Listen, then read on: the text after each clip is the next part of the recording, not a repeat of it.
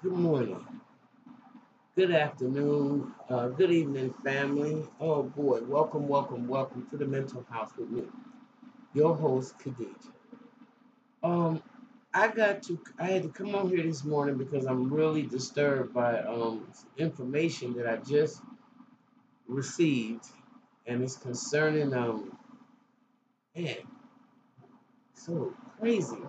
Actually, it's Pernell Sweet Pea Whitaker, and from what I'm understanding is he got hit by a car in Virginia, and he was killed. It wasn't a hit and run driver. It wasn't a hit and run.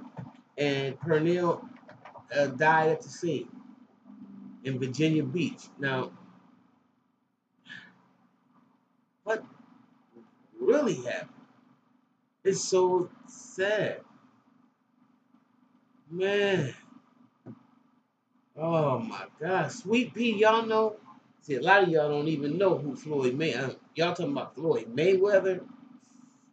Who you really need to be checking for and looking at is a Sweet Pea, Pernell Whitaker, one of the greatest, lightweights, junior lightweight. Think he fought middleweight. I don't know if he went up to welterweight, but God, Norfolk native and Olympic boxing gold medalist Pernell Sweet Pea Whitaker was hit and killed at a busy intersection in Virginia Beach. The accident occurred just after 10 p.m. on Sunday at the intersection of Northampton Boulevard and Baker Road. Officers arrived and found Whitaker had been hit by a car. He died at the scene. They said he was in pretty bad shape. The driver of the vehicle stayed and spoke with police. On Monday morning, police confirmed the victim was 55-year-old boxing legend. Whitaker's professional career spanned from 1984 to 2001, where he became a four-weight world champion. Yes, he won the gold at the '84 Olympics with Evander Holyfield.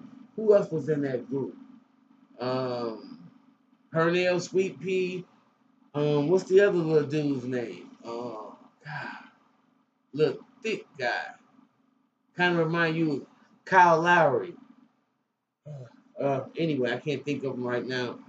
Oh my goodness! I heard he's punchy drunk though. Man, I am so sad. My heart goes out to his family.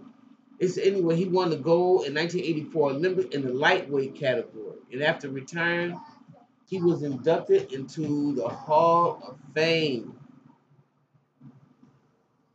Oh my goodness! I'm sorry, y'all. Man, I'm sorry. Oh God. He was inducted to the International Boxing Hall of Fame in 2006. Whitaker was born in Norfolk and made the Hamptons Road his home.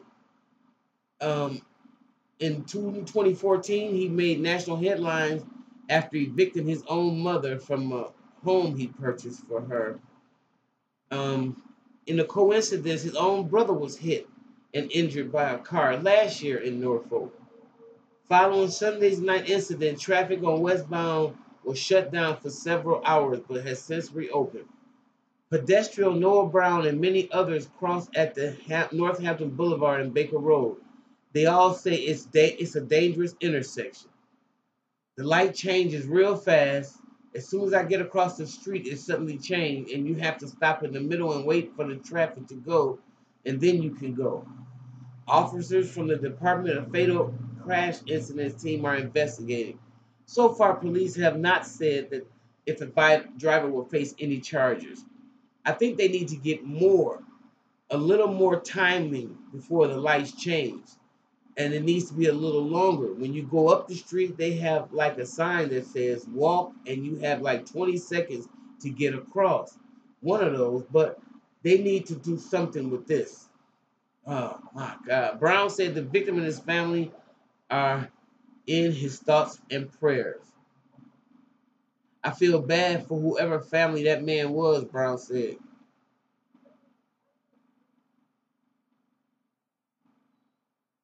Wow.